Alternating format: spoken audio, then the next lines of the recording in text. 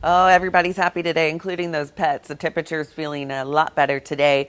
On top of that, we have lots of sun. 90, then about 91 here for Tulsa. North winds about 5 to 15 miles per hour are anticipated for today. Here are the highs, a little bit better the further north. As you can see, those upper 80s are anticipated, a little bit more seasonably appropriate.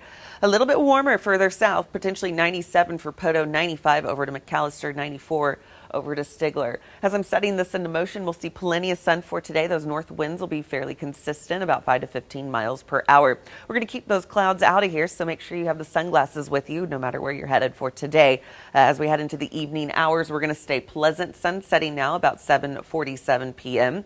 80s and then 70s with calm and clear skies overnight. Looking to see those temperatures. You ready for this? Falling into those 60s, mid 60s generally for the overnight. We'll take it after we know we can be a lot hotter through those overnight hours. 74 tomorrow, playing out your bus stop forecast for your Thursday. 94 warmer temperatures are anticipated with highs generally in the mid, even some upper 90s.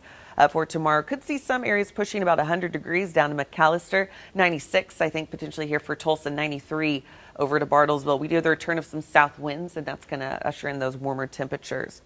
Also, some changes in terms of your precipitation. We do have an increasing opportunity late Thursday into early Friday morning. Likely to get this out of here. So any Friday night live is going to be, any Friday night football is going to be good that evening. Just going to stay on the little bit hotter side of things.